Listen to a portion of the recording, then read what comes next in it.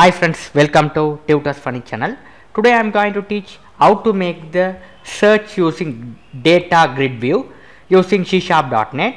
Here this is the table I have created. I have created the database bank.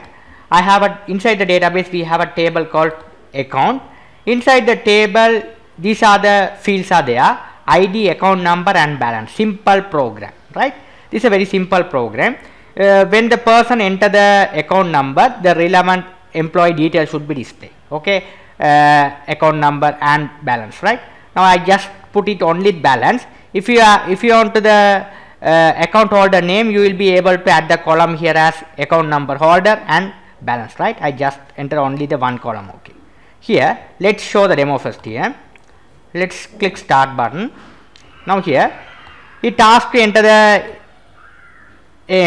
account ID. So if you enter the account ID from, what is the account ID? I just enter A001, click find button. Here account number A001, balance, all the stuff display. If you are 2, it will be displayed account order 2 balance, and 3 it displays the 3 balance here, same balance. If you enter the 4, find record not found, click here, there will be no records are there. If you click 5, there will be no records are there. It's very essential program right in C#.net. It's very simple. I hope you know the design, how to design this form. I no need to design again by again. This is called as text box, right? I just get the text box from the toolbox. This is called as data grid view. I get it from here and put it here, right? This is the button where I get it from the toolbox right here. If you want to get the tool simply, you just type the name over here. You just drag the button, right? That's the thing I have did so far. Now here what I am going to do is here, this is a button, right? Button I have changed this one, flat style, right? If you have a default come as this one, standard. If you want, you can put it as flat. It's look like this. This is a text box. Also I have changed the styles, right?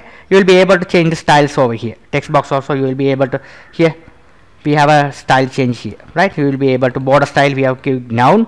If it is default come as single or 3D. Okay, now I am going to change it as a none, mean like this. Okay, this I have changed the color as well.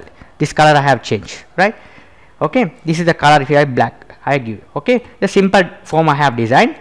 After that, what I did here is, when you click the find button, first I have go to the, if you double click the find button, first I have add the namespace for connecting the SQL server. I have used the SQL server in my machine, SQL server 2012. You will be able to use this latest version. Latest version. You will be able to use it. Okay, the same thing you will be use it here. Now I have connected here only Windows authentication. You will be able to connect SQL authentication as well. If you are going to connect the SQL authentication, you will be able to provide the user credential here. Username, you have to give the username and password, right? I just give as a Windows authentication. We no need to connect the username and password here. I just connect it. If you connect like this, you can put it here, the Windows authentication, you have to put it here in that integrated security true. Make it as integrated security is true. It is never ask the username and password, right? You just log in, right? Okay. Here this is the server. Server is a local server dot. This is the database bank. This is the this is how we have established the database connection. Visual Studio to SQL server, right? We have created the class, SQL class. It is reside on the namespace, which is a SQL client. After that, this is the button. If you double click the find button, this is the button where we write the code, right? So first I have add the adapter, SQL data adapter. After the data set we have added, data table we have added, data view I have added, data row we have added. These all the things I have created the objects, right? Each things I have created the objects, different objects: data set, data table, data view and data row, right? These are the name of the object, right? I just give the names like this. So here first I am getting the data adapter here. what is the data adapter equal data adapter. I have written the query. Okay, this is the essential stuff to we have find the database. This is the parameter we have used, right? So here select all from account, which table, account table, say account table, select all from account. Now all the data we have to select from account table, where account number equal, we have put one parameter. P1 mean you have give any name here, P1 or P2, any name. This called as parameter. We have passed parameter, just parameters. Okay, you must use it this one. This is a very standard stuff when you written the code in Visual Studio. This is a standard one, right? This is a connection. This is a connection object. We have to throw it here. After that, we have second one, the same data adapter equals select command dot parameter dot add new parameter, new SQL parameter. This one we have to throw it here. You have to give the data type. This is the char, because this is a char. Means this is the we have entered the A001. All the sims are char. You have data type. You have just provide the length of that one. I just provide as to a here we have to provide as 20. You will be provide if it is a the ID, if they are long length, you will be provide here as 50 or 60 or whatever. It is no problem. Right here, after that, what I did here is, this is a text box where you text. This is a text box. I am going to name it T011, right? So this is a text box name. So here what I did is this same data adapter dot command parameter. This parameter, what is the parameter? You have to throw it here. Dot value here. What's the value you are type on this text box? It is assigned to the this parameter. Okay, you have to assign to the this parameter. This parameter we have to call it here. It is throw it here. Okay, this is checking all the stuff whether you are entering correct or not. Okay, this normal you just I have put it the many videos. I just put it to one text box is assigned to the particular variable, and you have to throw it here and search. That is not professional way. This is a professional standard way.